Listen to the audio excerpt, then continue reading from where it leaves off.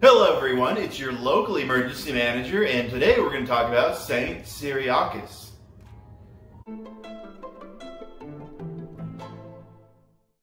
So, Cyriacus was a Roman nobleman who converted to Christianity in his adulthood. He renounced his material wealth and gave it away to the poor. He spent the rest of his life ministering to the slaves that worked in the baths of Diocletian. He was ordained a deacon in the Church of Rome by Pope Marcellinus for his acts of charity to the poor and his caregiving to the needy. Saint Cyriacus is credited with exorcising demons within two girls. The first was Artemisia, the daughter of Emperor Diocletian.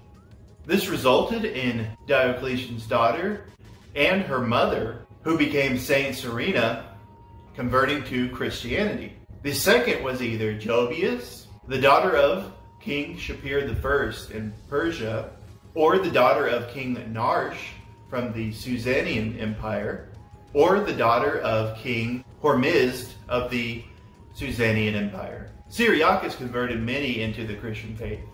Under the reign of the Western Roman emperors Maximian and Diocletian, Cyriacus was imprisoned, tortured, and put to death by beheading in the year 303 on Via Salaria, which was an ancient Roman road in Italy. He was then subsequently buried. With him were his martyred companions Largus and Smaragdus, along with 20 other martyrs. Cyriacus is the patron saint of temptation on the deathbed, viticulture, and eye disease. And his feast day is celebrated every year on August the 8th. Anyway guys, thank you so much for watching. I hope you liked the video.